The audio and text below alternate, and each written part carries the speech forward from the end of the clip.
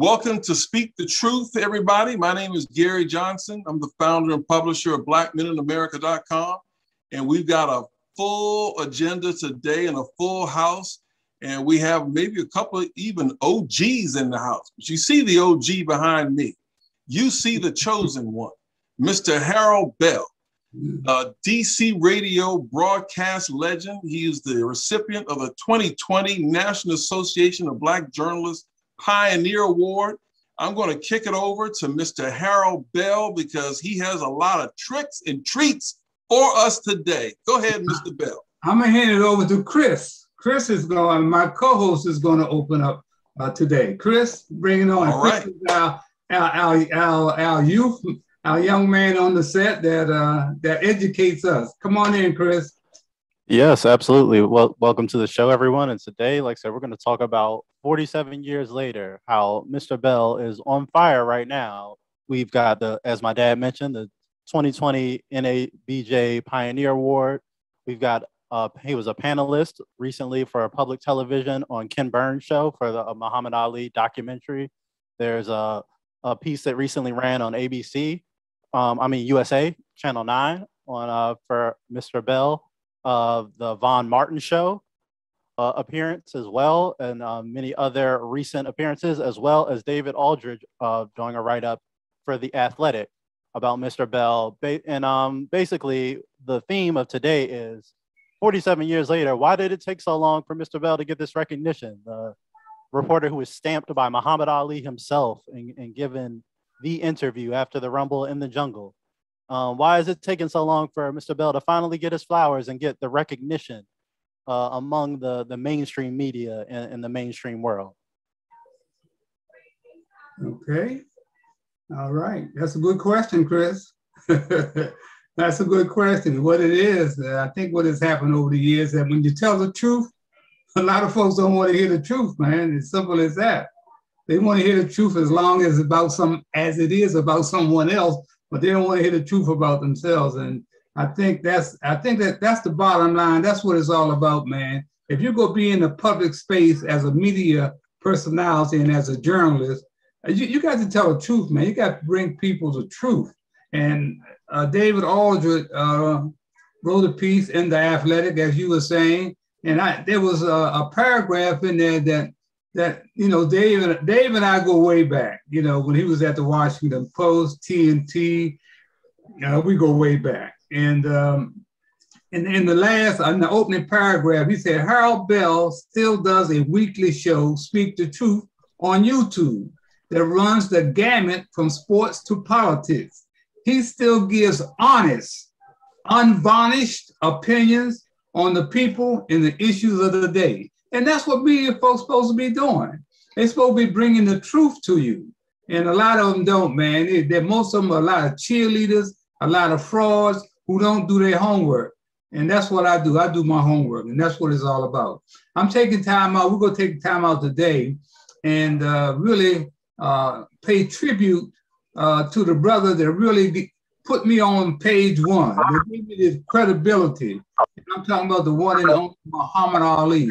Yesterday marked the 47th anniversary of Rumble in the Jungle. Let's run that, please, Gary. All right. This is my interview with Muhammad Ali. 1974.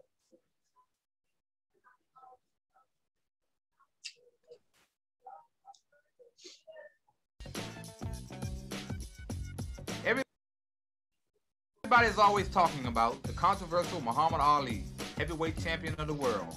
I talked with Muhammad, and here's what he had to say about all this. It's like you said, it's hit, not be hit, rhythm and timing, footwork, a left jab, right cross, you know, might slip a punch from 2 inches, then tag it. He might throw a left jab, and you might pull back just enough to get away. He might stop from a half inch and hit you in the back over with the right hand. It's all time and rhythm. Everything's in motion. So, but fighting is more like a Joe Frazier. Just put your head down and come in, take punches just to hit, nose hanging off, ears twisted, eyes crossed. Just don't care. But boxers, one like Sugar Ray Robinson was in his day, or Joe Louis, myself, people, you know how I dance and jump around. Even I'm laying on the ropes, I'm not getting hit, I'm blocking them. That's called the rope-a-dope, the new style of the Mirage. It's a science. So that's how they're different. George Foreman is a slugger too. That's how he lost the fight, if you remember. He just put his head down, just kept swinging and didn't realize where he was hitting. He just wanted to hit. Bull loses his head. A fighter is one who loses his head, he can't think. But a man who's smart, taking his time, jab, jab. You know, I miss a right hand, he'd hit me. And then when I get him in the ropes, he wouldn't lose his head and slug it out. He just back off and tell me to come on out to the center of the ring. That's a boxer. The slugger's one who just put, like a girl, you know, just get mad and she told a lie on you, darling. She did. I can't stand and start pulling her hair. Just get mad. All right, all right, all right. That's that 2-minute interview there, and our whole interview in 1974.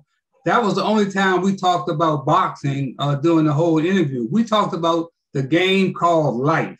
That was, and the things that we talked about back then, 47 years ago, are still relevant today, man. Still relevant today. Now, we got a lot of new folks with us today. And Gary, you got your clock. Everybody's going to get a chance to speak. And when you're kind of going a little over, Gary will give you a little ring-a-ding and let you know that you got 30 seconds to close up, and we'll come back to you, okay? But we want to get everybody involved to do exactly what's going on with today's show. We want to pay tribute to not only my dear friend Muhammad Ali, but also we want to pay tribute to another great guy, another great athlete, the greatest of all time, Hank Aaron. So we'll be talking about both of these guys. I want to start out introducing one of our guests, and then everybody else is really going to be introducing themselves. But this guy and I go back a little bit. He was born in Washington, D.C., left to grow up in Alexandria, Virginia, where he later became an outstanding boxer. He was ranked #1 in his weight class and #4 in the world. He was on his way to the '88 Olympic Games. I mean, he was on fire. But then he had a tragic incident that kind of turned him around. He lost his infant daughter, and really, he lost his way after that. You know, he turned to drugs. His home became a jail cell. But he recovered and got his act together, and now doing some great things in Alexandria, Virginia, with young people, you know, in all walks of life. He's a speaker, motivational speaker. He has a book out, and he's an author. So I would like to welcome the one and only, they call him the Beast, Anthony Suggs. How you doing, Tony? Hey, how you doing, Mr. Bell? How you doing? I'm hanging in here, my brother. Tony also received the Kids in Trouble Lifetime Achievement Award years ago. I gave him that award, but he's had received a lot of other awards, and he's out there in the community. Tony, take a minute and give some folks your background and who you are and where you came from. Okay. My name is Tony Suggs. I was born in Washington, D.C., Southeast, Northeast. Then we moved to Southeast, and, you know, it was a lot of things going on. So my family wanted to make better for us. So we moved out to Virginia, down Dale City at that time. And, but the things that was going on in the house in Southeast, you know, we took that with us to Dale City. So my parents finally split, you know, because the geographical cure didn't work. When my parents split, my mom left us with me and my younger brother with my dad, and we wind up in Alexandria, Virginia. And you know, Alexandria was just one of those spots that everybody was kin folks, everybody was related, and I love that unity, you know. Since it was just me and my brother, and we didn't have no relatives, I made, you know, the city my home, you know, and I became family with the city, you know. I started boxing after playing football for TC Williams, getting my ankle broke. I didn't want to participate in team sports anymore. And I found boxing and just fell in love with boxing. My father always taught me how to box because he was North Carolina State Penitentiary champ. This is his picture back there behind me, you know.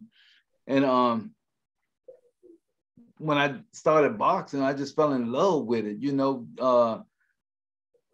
And I skyrocketed to the top, winning 5 Golden Gloves, 4 U.S. ABF tournaments. You know, then wind up punching my way to the #1 boxer in the country with a record of 138-12 with 116 knockouts. You know, I was a puncher, one of them Joe Frazier, George Foreman type punchers, and I was one fight from making this dream come true because I wanted to make sure my kids never had to experience any of the things that I went through in life. You know, the dysfunction, the shock, the trauma, you know, that I went through in life. And while I'm one fight from making this dream come true, you know, my daughter dies while I'm at the Olympic Training Center, you know. And one thing my mother taught me before she left is the faith, the power, and the glory of God, you know. And I always took that with me. And but when my daughter died, I felt like God did me wrong. I felt like God has turned his back on me. And so I started, crack was just coming out at that time. So I wind up smoking crack, getting addicted to crack, in and out of jail. Then one day I got served 8 years. You know, the judge was smacking me on the hand as long as the Olympics was still in view. But when in 1989, when the Olympics was over, and I got a charge, the judge served me 8 years, and I, you know, and then at that time, my drug treatment counselor said that, you know, if you went into prison with the problems and situations you got that you never dealt with as a child, you're gonna come back out the same person you was that you went in. And so he said you need a long-term drug treatment. So he wrote a letter to the jail, to the judge. The judge considered my crime and got me back in court and suspended the time to successful completion of the drug treatment program. I went in, completed the program, and the rest is history. You know, built my faith back up in God. I knew, and I realized that God was with me all the time.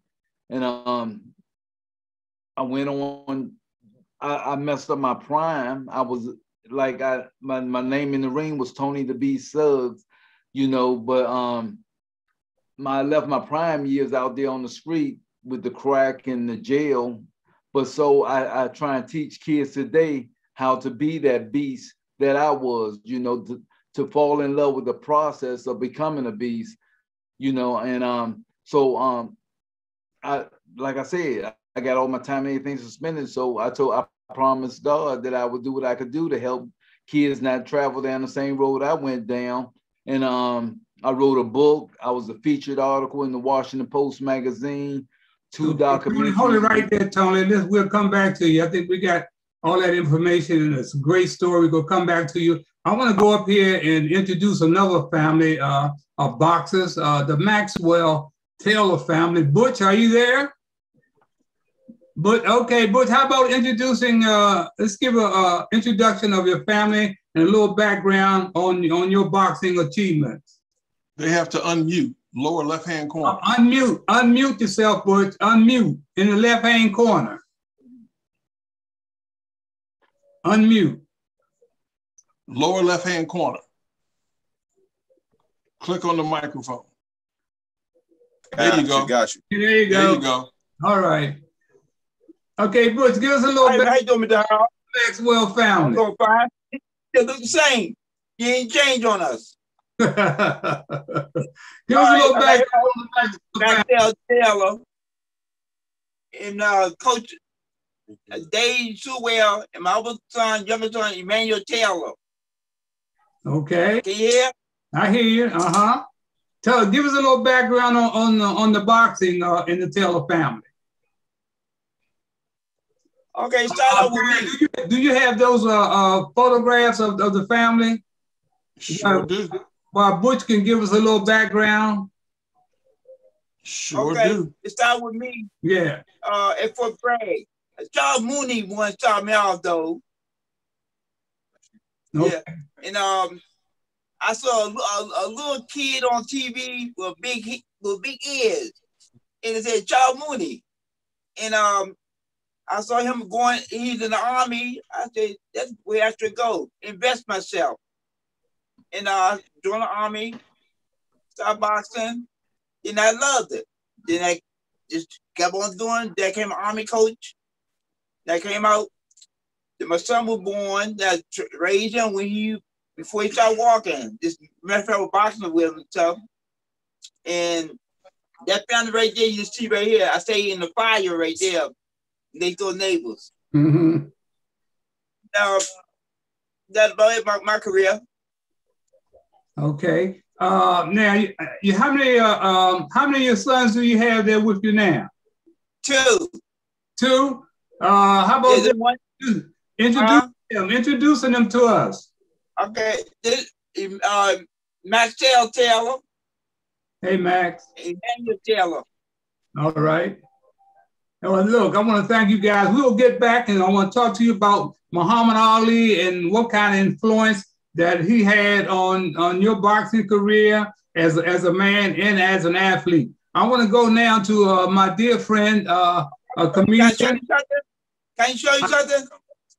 Yeah, go ahead. Show me something. What you got? Shit. Oh, yeah. Oh, that's Muhammad Ali. All right. Okay. I made that clock. Uh-huh. All right. TikTok. Thank you, Butch. Yeah. Okay, we want to come to a comedian, my dear friend, all things boxing, Corey Lazan. Corey has been with me for years, different programs. Corey, come on in and give us a little background on what you're doing. I know you love boxing, there's no doubt about it. How were you influenced by Muhammad Ali, Corey? Hey, y'all, how you doing there? It's great to be here, huh? Yes, indeed. It's exciting. I love the sport. I've always loved the sport. One thing I loved about the sport is that I could relate to it. How can I relate? I wasn't a heavyweight, of course not. But what I've related was just the feeling and the excitement. Not just that, but just you can be any size, any weight, and do business and do work. You know what I mean? And you could see the person's heart and know that they're trying to do the best that they can. And they just bring it from all that they've been through, and then they bring it in the ring. And what you see is that result, whether they win or lose, everybody deserves that respect in the ring. So, you know, that just made me get involved in the sport versus NFL versus all that, because again, I didn't see anybody my weight size in the NFL, but I did see people my weight size in the sport of boxing, and it was kicking tails. So, but you got the greatest of all time, Muhammad Ali. You know, he started just talking the trash talking and just being the exciting fighter that he was. And he already called to say that he's the greatest of all time before anybody else could say that he was. So everyone has now, even his grandson, Nico Ali, that we just recently saw fight. So the legacy is continuing on with the new heavyweights that are out there. And I'm excited so much to be a part of the show. And I'm excited to talk about it. All right. Let's go up to Michael Johnson. Michael Johnson is from out in Alexandria, Virginia. He's been on this show several times, has been a contributor. Michael, of course, I brought Burt Sugar, and we had Jack Johnson exhibit over at Charles Houston Rec Center a couple of years ago. What about the influence of Muhammad Ali to you? Well, thanks for letting me on the show, Harold. But when I had my hair and I was growing up, everybody said I was like Muhammad Ali because I talked so much trash. Only thing about it was I just didn't like boxing and getting hit. I had a younger brother that boxed with Suggs, and I bought him some, I don't know if Tony remember this, I bought him some tassel boots like Ali wore. The only thing about it was they were fighting amateur. My brother fell out the ring, and they wouldn't let him back in. I had just made a bet with a guy, you know, that my brother was going to win. So I was ready to fight the guy in the audience. But anyway, my whole thing about Muhammad Ali was that he endured, he persevered, and the strength that he had, I use a lot of that myself when I deal with some of these people out here in Alexandria, which was basically the last hub of the Confederate Army where they broke it down at, and some of that stuff still, well, as you know, Harold, exists today in Alexandria. But just his perseverance and his strength, and that he would always not run away from a challenge, but run to it. That's right. Mm-hmm. Okay, let's go up here to Jacques Chavez. Jacques Chavez, Jacques. Let's say Jacques. Come on in, Jacques. Hey, hello. I'd like to say hello to everybody, and thanks for the insight and the information. I just want to briefly say to the boxers, some of you probably know my brother, Kenny Chevalier. He's a referee, probably referee some of you guys' fights, and some of the sons probably of Mr. Taylor. He's a real short referee, walks with a limp. So, you know, he came out of rec with Ray Leonard. I've always enjoyed the sport, and myself, and certainly Muhammad Ali. And even right today, I like to think that I have some Muhammad Ali in me. I was in the Nation of Islam for a while. I believe that no matter what you do in life, you always should speak up about society and what goes on with the ills and the good stuff as well as the bad stuff here in America. I see the Taylor family getting excited. Y'all must know my brother Kenny. They all ran up to the camera. Well, if Kenny did you wrong in the ring, man, don't blame me. I took karate. So, and I also want to say, I got into the ring with Ray Leonard when I was about 14 or 15. And Ray hit me about 4 times before I could blink. And before he ever turned pro or anything, right? So I immediately left there and I went and signed up for karate class. I said, if anybody ever punched me again, I'm gonna be able to use my feet and hands. True story. But anyway, I just wanted to get that in. All right. Let's go to Michael Jackson, Attorney Michael Jackson, out of Selma, Alabama. I understand, Michael, you were in Atlanta. You're home for the big game last night with the Braves and the Astros. Tell us, Michael, I know how you feel about Muhammad Ali. Give us your insight for a minute. Well, yeah, I'm still in Atlanta here. I'm in my hotel room right now. But, you know, Muhammad Ali was my favorite boxer. And I hadn't even thought about this for a while until y'all start talking about all this. When I was in private practice, I represented this guy who was going to turn pro. And he had an attempted murder charge because some guy had beat him, some gang member had beat him with a baseball bat, him and his brother. And he later saw that guy, let's say 2 years later, at a traffic light and shot the guy in the face, allegedly, because I got him wrong. This was before I became district attorney. And thankfully, he kept his life going. And but I will say this, your first guest, I'm always interested in how people are able to hook the score to drugs. You know, the folks that get off and stay off. To be honest, that's kind of rare. Most people, they relapse the rest of their lives. And this guy has been able to lick that. So I'm always curious as to what's the difference between him and other folks that get on drugs. Okay, we'll get back to Tony with that. I want to bring in my dear friend from Atlanta, Georgia, your schoolmate, in fact, Michael. This guy is talking about a community person. He's a manager of an RBI team that's connected with the Atlanta Braves. He's an account executive for CBS 46. He's a former president of 100 Black Men. He's been cited by his TV channel as a role model in the community. He has touched hundreds and hundreds of young men. And I know he was a very close friend with Hank Aaron. So I want to bring in my dear friend for him to talk about Hank Aaron and Muhammad Ali, because Hank Aaron and Muhammad Ali were dear friends. Mr. John Hollins. How you doing, John? Hey, I'm good, Harold. First of all, thanks for having me as always. Always good to see your panel and people that are there. You know, talking about Muhammad Ali, there's some things that we don't know about each other. So I need to share something with you.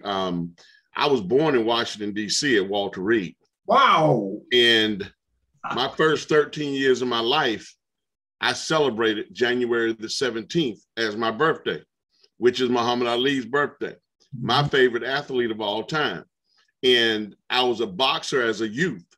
And I didn't find out that my birthday was on the 16th when my 13-year-old team won the regional championship. And to go to the state championship, you have to have a birth certificate. And when it came back, I read and I said, Mom, it say my birthday on the 16th. She said, baby, I got 5 kids, 16, 17, they close.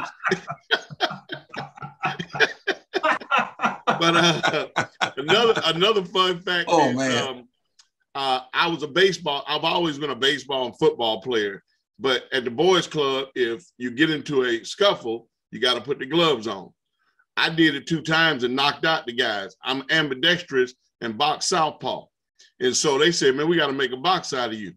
And so, as my man said, I can't remember which one it was. I think it was Jacquet. I didn't like getting hit. So, I was real good at hitting people. But they put me in the ring because my first fight was with this guy with a strange name on the opposite boys club. He had a funny name, so I never forgot it. And they said, he's a little bit bigger than you, big old head, and he hit hard. So we're going to put you in the ring with somebody heavier, but then you guys will fight. His name was Evander Holyfield. and so the guy I went up to fight knocked me down, beat me up. I'm crying, trying to take out my gloves because I'm going to jack him up and I'm going to fight him because I'm not a boxer. They just trying to make me a boxer. And I never fought Holyfield, and they didn't have cell phones back then, so I didn't show. So I met Holyfield 20 years later, and I'm trying to get his attention. He's signing autographs. And I said, Mr. Holyfield, you may not remember me, but do you remember that time you went to fight and the fighter never showed up? And he turned around and looked. I said, I'm that fighter, and you the heavyweight champion, so I'm glad I didn't show up.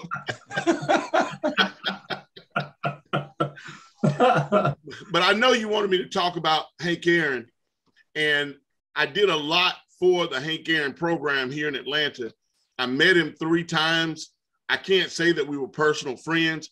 I'm a personal friend of his son, and his son wanted to be on the call today, but he has a football league, and today was his day where he has to meet with all of his coaches at 3 o'clock. So it just didn't work out. But working around Hank Aaron, people talk about the humility of a giant. And I tell you, this man, it's like something, there was an aura around him.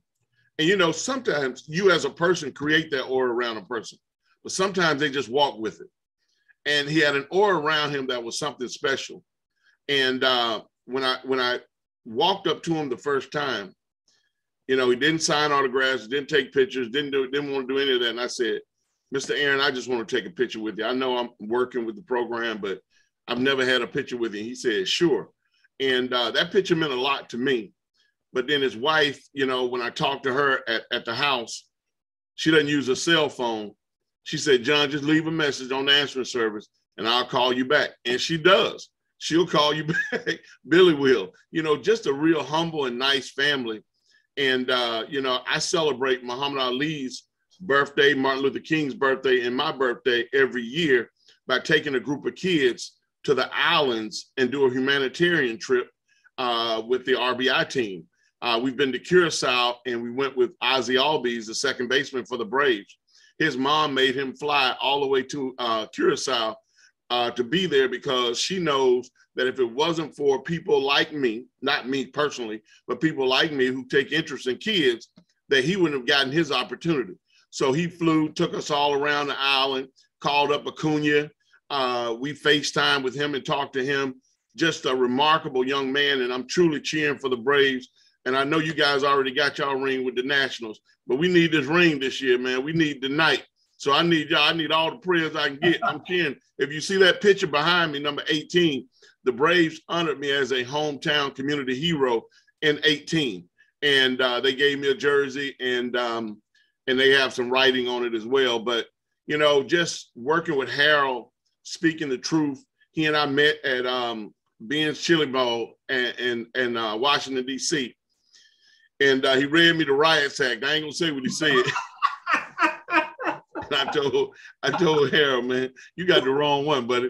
And next thing you know, we became the best of friends, talk almost every day. And those who know him know what a cherishing opportunity it is to get to know such a powerful and knowledgeable man.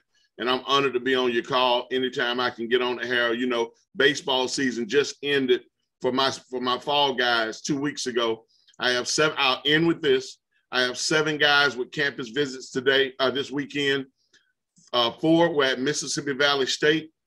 They offered all of them scholarships, and 3 were at Claflin University, which 2 were offered scholarships. So my whole objective when I do what I do is to try to get these kids in school and to better their lives. Because I share with them, I threw 91 miles an hour. You never heard of me. If it's not for an education, I wouldn't be at CBS television. So I forced them to understand the importance of education, because a lot of coaches out here don't. Because they're talented, they just tell them, yeah, you're going pro. Your chance of going pro is so slim, you got a better chance of getting hit by a bus.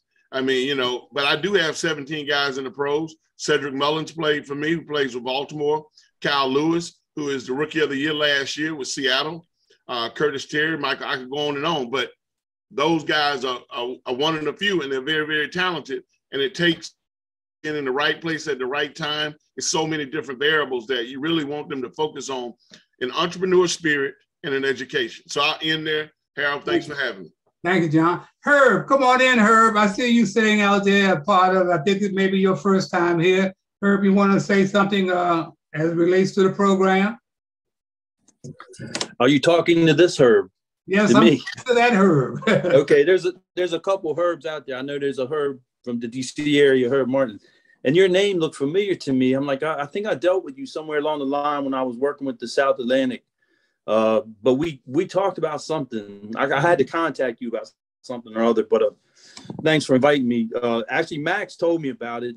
And it's interesting. This intersects a lot of things for me. I grew up in the Washington, D.C. area. I grew up in Bladensburg. And my first experience with boxing amateur was Adrian Davis's first coach. I think his name was Rocky Coleman. They called him Sloppy Rocky, I think. And I found all this out years later, like at the Golden Gloves and stuff. But you're talking about Muhammad Ali. Now, I will admit, I grew up in a racist family, and I myself was a racist white person for a while. And I didn't like Muhammad Ali because he was a brash black person, you know. And I apologize for my ignorance in all of this. I accept full responsibility today. But I remember when he fought George Foreman, and I wanted George Foreman to win because George was a quiet guy, you know, he wasn't out there. But I remember when he fought Frazier too. And I remember a picture, I think it was on the front of the Washington Post, and it was Frazier and Ali, like they had pictures side by side and they were looking at each other. And I don't remember what all the words were, but I just remember seeing that picture and think, oh man, this is serious, you know. But since that time, of course, I've learned and matured, and you know, I really appreciate the figure that Muhammad Ali became in our nation and the change in our nation that he brought about through a very courageous act of defiance, you know, and I can appreciate that today. And it, you know, people, I guess you could make it about color, but for me in general, it's a very brave, courageous thing he did. And to me, it's a very big part of American history. So, but really for me, this was more about Max and Dave, and like Max wasn't able to say a lot. I mean, Max already, I don't know how far it'll go, but you know, Max was a storied military man as well as a boxer. Dave too. Both of them, my friends, good friends. Their sons, who I admire a great deal, the work they did and their accomplishments in boxing. And I don't know. That's about all I can say, man. But I appreciate you inviting me to talk. Herb, you said a lot, my brother, and I'd like to thank you for coming on the show and enlightening us about how you once were and how you were able to change, man. That is tremendous. It really is, man. And I thank you for coming on, speak the truth. Let's go down to Tyra. Tyra Wooten. Tyra, you want to come in? Tyra? Okay. Is Tyra there? Okay. Well. Yes. How are you? I'm fine. How you doing, Tyra? You want to make a statement on Muhammad? Hi, I'm doing well. How are you? Yes, Muhammad Ali is just he's just a legend, you know. And I had a chance to actually meet his daughter maybe about 6 years ago, and she was a delight, and she let me know. She gave me a lot of great encouragement, outreach, and that's how I met. Anthony Suggs is my uncle, so I'm here to support him, and thankful that I could support him alongside. So he's great. Okay, thank you, Tyra. Let's go. You're welcome. Okay, let's go down to R. Suggs. This must be another one of Anthony's people. I see Timothy there. Let's go to R. Suggs. Come on in and make a statement, please. Take yourself off mute, Suggs. R. Suggs, take yourself off mute.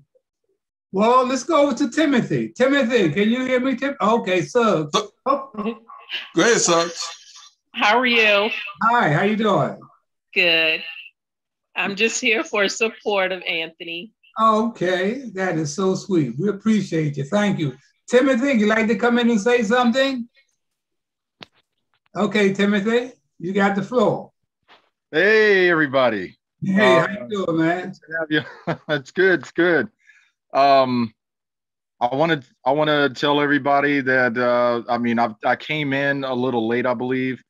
I was hearing about the gentleman with the Atlanta Braves. Everybody, including Harold, that has anything to do with the history of sports.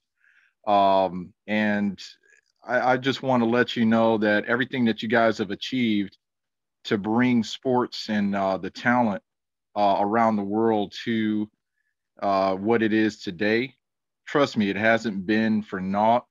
The way that the industry is going, we are going places that you have never dreamed of, with technologies,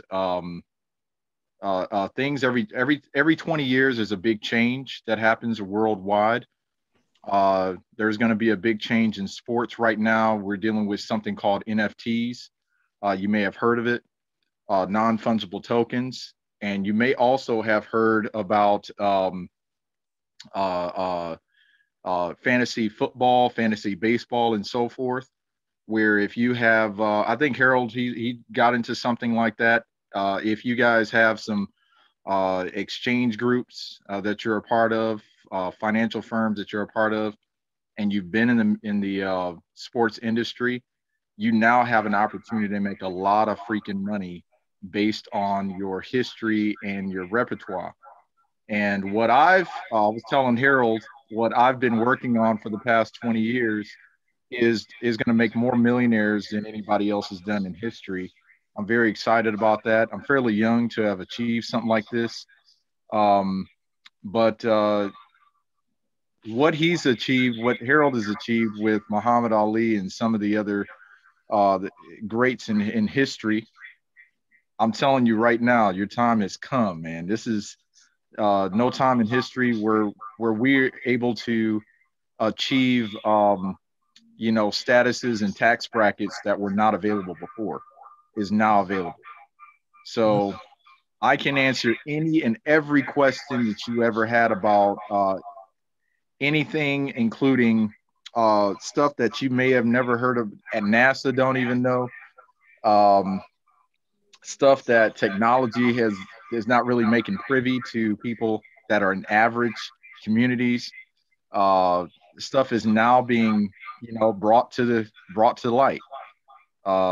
You may, if you have any questions, man, and Harold tell you, I'll break some stuff off to him that he didn't hear and even think was possible. Ain't that right, Harold? That's right. You're absolutely right. We appreciate the answer and make sure anybody wants to get in touch with you, they can get in touch with you through me. Thanks so much, Timothy. Pleasure. I want to go back up for a minute because we got to run out. I want to go back up to the Maxwell Taylor family and Butch. Are you still there? Butch, come on back in, Butch. Get off mute, Butch. Butch, get off mute. Mute, you're on mute, Butch. Take yourself off mute. Okay, y'all. We are talking. going out of here, I want you to, kind of wrap it up for your family.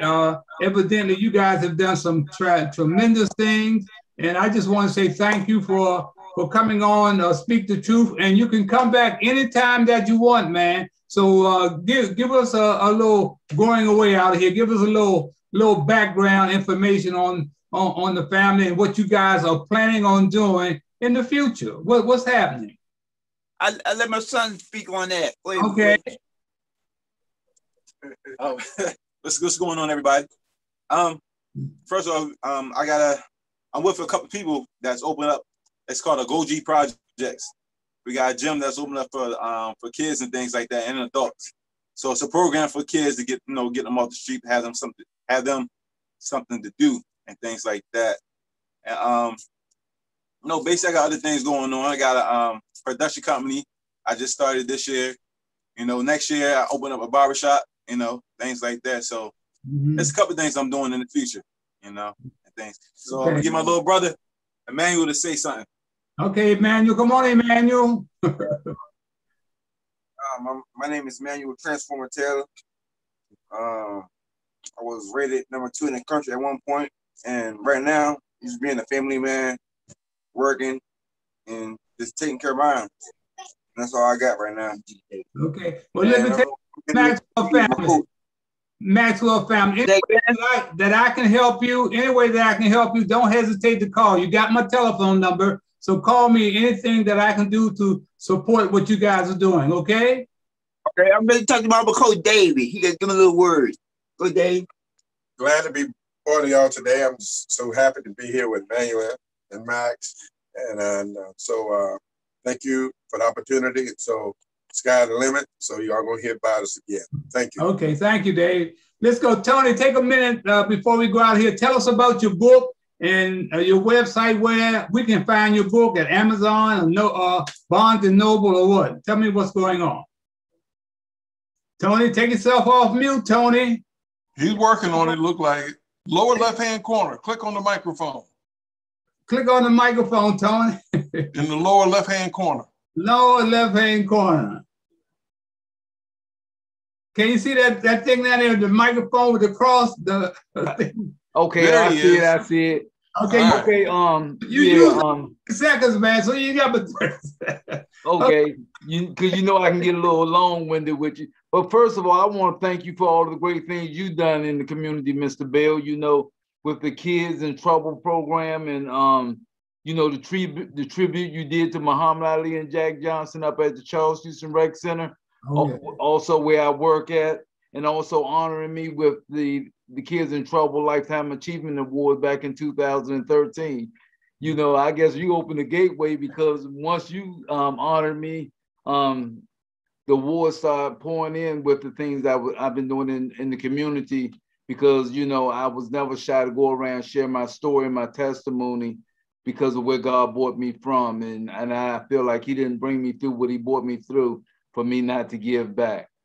That's right. And, and my book is called The Beast Within, Still the Champ, because no matter what I went through, all the ups and downs, I bounced back. I got back up. I brushed myself off. And you can find my book on Amazon or on my website, www.thebeast.com. Okay. All right. The Beast Within. Check me out if you need speaking engagements for the kids, or if you just want to read the book. Great story, comeback, redemption from the bottom to the top. Okay, Tony. Thank you. Okay, let's go to my comedian friend over here. Take a minute and take us out of here. Come on, Coy. All right. Thank you so much, folks, for having me. Look, it's been a pleasure hearing the stories and everything like that. It's one of the things being a comedian is that, people might look at me and say, oh, he's not funny. But I tell you, I'm like a boxer when it comes to the stage. You hear me? I'm the heavyweight when it comes to stand-up comedy. And I have a show that I definitely want everybody to check out. It's a comedy game show called Comic Genius Show. and you can go to YouTube and see all the episodes, Comic Genius Show on YouTube. And also you can go to hashtag PKG Show. That's where me and a buddy of mine will upload things on Instagram that has everything to do with combat sports. It's a passion of mine, and I appreciate everybody who has everything to do with the sport. And I appreciate you, Harold Bell, Tony Suggs, the Taylor family, everybody. The story about the Hank Aaron, I mean, it's all good. It's all great. And I appreciate everybody, and I love everybody. Thank you so much for having me. I want to bring Chris in, my co-host. He hasn't had a chance to really say anything about Hank Aaron or Muhammad Ali. And Chris, kind of give us your thoughts. I'm just taking it all in. Like I said, most of those two are legends and pioneers in their own rights, and we've heard, you know, ad nauseum of their greatness and the different perspectives from different people who've had personal relationships with them, like yourself with Muhammad Ali and things like that. So I'm just, you know, soaking up the knowledge from the OGs and just trying to take notes and learn something. Okay, Gary, our man that runs the show for us, keeps us moving. Okay, look at Tony Suggs up there. Look at that. Wow. Yeah, Tony and Muhammad Ali. All right. Yeah. Yeah. You know, Michael Jackson, our district attorney, gave me an idea because I'm launching a new talk show on my own that I'm going to probably run on YouTube. But Michael gave me an idea because I really want to tail off and do stuff that's kind of connected to Black men in America and just feature ordinary men who do extraordinary things. So when Michael was talking about what makes Tony Suggs different, how was he able to be one of the few people that went through what he went through and got out? Because a lot of them, you're right, they don't come out. And so, all right, the Beast, I'm going to be getting back in touch with you, man, because I'm going to have you come back and tell that story. So I'll be getting in touch with you. But as far as today, you see my background. You see, you, Mr. Bell, have been the chosen one. Ali made you the chosen one. And so that's what this day is about. And we got the other boxers there who've got extraordinary stories. And I'm just glad to be able to host this show and use the platform to give you and Chris an opportunity to keep it going. So I yield my time, Mr. Speaker. Okay, let's go to Michael Jackson. Come on, carry us out, Michael. Hey, John brought back memories. I was all the way up to the 4th grade. I used to go to that boys club. I put on some gloves a couple of times, but I didn't join then. That's funny how that works. And y'all bring back a lot of memories because I used to be the chairman of the youth center in Selma, where the big thing was boxing. That's what the kids came and did and boxed and all. And unfortunately, they closed now. And last time, just recently, I went to the Samuel Jones Boys Club, and they were closed. And I guess it was because of COVID. But I hope they reopen because we really need those kind of centers for these kids. We really do. The boys club, the girls club, the youth centers. Unfortunately, a lot of them are closing down. And so that's something we need to try to work on as a community. Okay, Michael. Herb, come on back in, Herb, and give us your thoughts as we go out of here. Thanks so much again. Herb, unmute, Herb. Unmute, Herb. You're on mute. You're on mute. Lower left-hand corner. Still on mute. Okay. Okay, here we go. All right, I appreciate you having me. Dave didn't get to say much, but Dave Sewell was a good boxer. He was in Olympic trials and everything. Dave has a real storied career. Dave's got a couple real good boxers right now. One of them is with Floyd, Malik. They call him Malik the King Warren. He's got Biggie. If you want to see some of what they've done, Max and Dave, go to Charm City Boxing on YouTube. And there's also a channel called the South Atlantic Association of USA Boxing on YouTube. Both of those were my channels back in the day. I've kind of given it up for now, though. But I appreciate you giving me this opportunity. One theme that's been in my life with all of this boxing, I went to Charm City Boxing and I met Max and Dave when I played a different sport. And there's some race history that goes back because I grew up in Bussing. And Max is from Capitol Heights, and me being from Bladensburg, the busing was going back and forth between those towns. There was a lot of strife back then. And in a way, this has been good healing for me. And we talk about God and the man's in rehab and stuff, and this is all providential to me.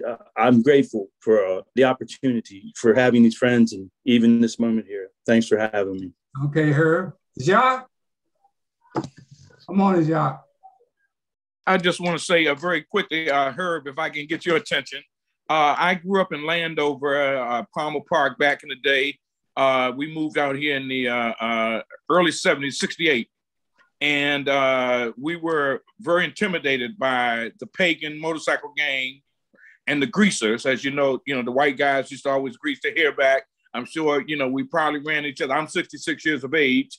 And of course, I knew about the busing back in the day. Of course, I went Fairmont Heights. We were the only school in the county that had the white kids bust in, and we refused to whip their tails. Unlike the whites at Bladensburg, who fought the black students when that school was integrated.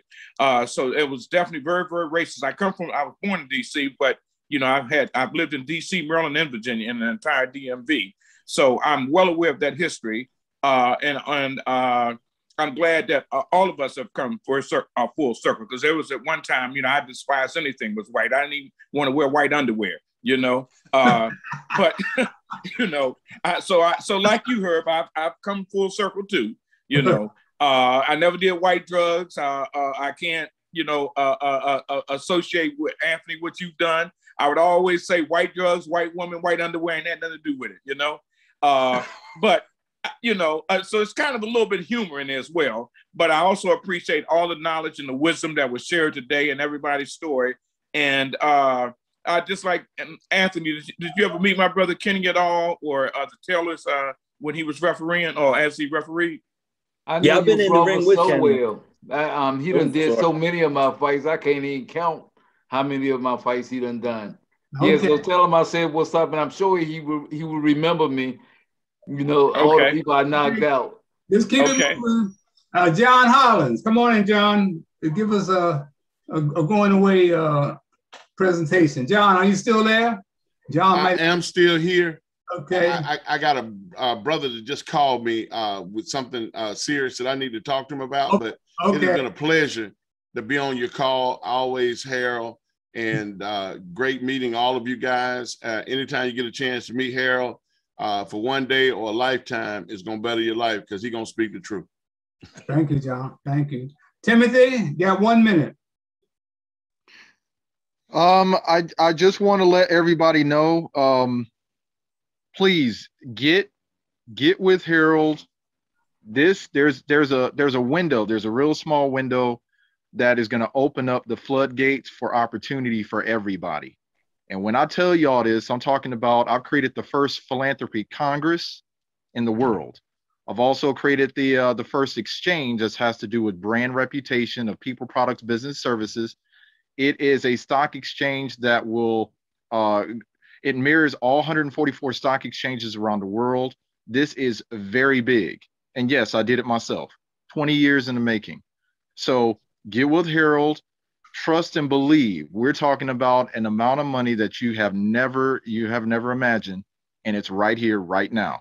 Thank you all for being on this call, and continue to do what you do and continue to share what your achievements are. The Heavenly Father has been gracious to give you your talents and abilities and capabilities for you and your families, and for those that value you and what you've achieved so far. I look forward to meeting and talking with all of you very shortly and very soon. Take care. Okay. I want to go out here. I cannot go out here without showing you guys this video and bringing this story to you. But because it still tells you where we are today as a country, man, that this country is still racist as it can be, that we got cops out there who are paid assassins. I came upon a story where this young brother in Atlanta, Georgia, was shot 60 76 times in Atlanta in 2016. One was a U.S. Marshal, and the other guy was a cop. And look, this brother that got shot had no criminal record. He didn't have a gun. They had a fugitive warrant out for him. Gary, can we run a minute of that video? U.S. Marshal and police charged with murder. Yep, a murder that took place in 2016 has finally seen some semblance of justice. Let me take you to Atlanta, Georgia. Now, I was deeply involved in this case from day one. I've stood with the family. I've had rallies, protests. We've talked about it on my various platforms leading up to this moment. Let me put up a picture of the young man they killed. This is Jamarian Robinson. A grand jury on Tuesday returned an 8-count indictment against 2 law enforcement officers in connection with the 2016 killing of a man shot. How many times? 76. 76 times. They shot at him about 100. 76 times, okay? Jamarian had no weapon. He had no gun on him. He was shot 76 times. This was during an attempted fugitive arrest in Atlanta metropolitan area, okay? Eric Hines, let me start here. Eric Hines, who is an assistant chief inspector with the U.S. Marshals Southeast Regional Fugitive Task Force, and Christopher Hutchins, a Clayton County police officer that's in the metropolitan area of Atlanta. They were working on the task force together. They were formally charged with felony murder, aggravated assault, burglary, making false statements and violation of oath by a public officer. Woo. Yeah, that's what's happening, man. This is still the country that it is, man. This is what it is. I know I don't want to get into a discussion on it, but I would just want to pull your coattails to say, man, it's still dangerous out here. Not only do we have to duck the thugs, duck COVID, we got to duck the cops. You hear what I'm saying? And I've been saying this for decades, man, decades. And anytime a cop does not turn on his camera, he should be fired immediately. Immediately. They're still covering this stuff up, man.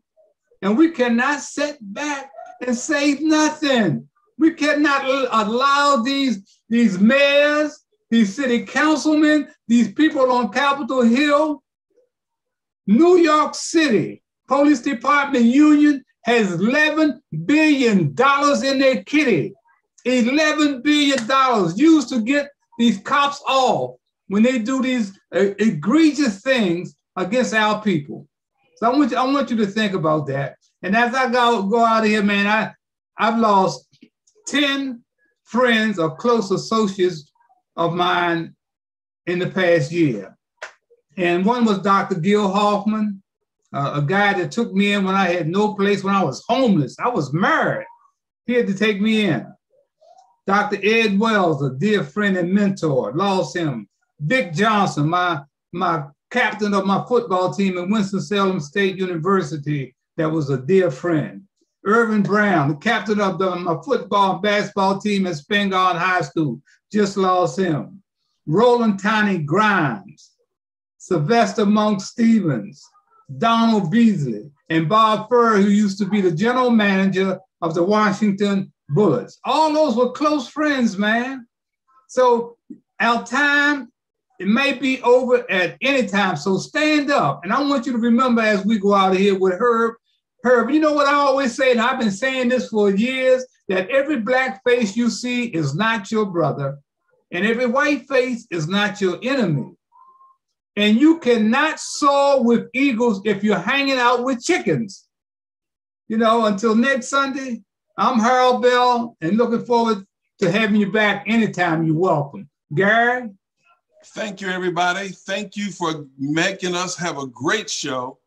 And be safe. This broadcast will be recorded and uploaded on blackmeninamerica.com, probably around midnight tonight, if not sooner.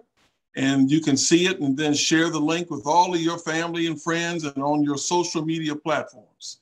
So if you have any questions, just get to me at Gary@blackmeninamerica.com or check in with Mr. Bell. He will have the link and everybody can see it. Until then, stay safe. Later.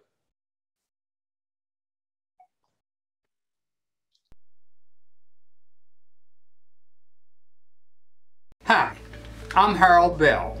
My wife Hattie and I founded a nonprofit organization in 1968, shortly after the riots that almost destroyed my hometown, Washington, D.C. The program caters to the needs of at-risk children as it relates to social services such as education, law enforcement, drug abuse, gang-related violence, and other antisocial behavior.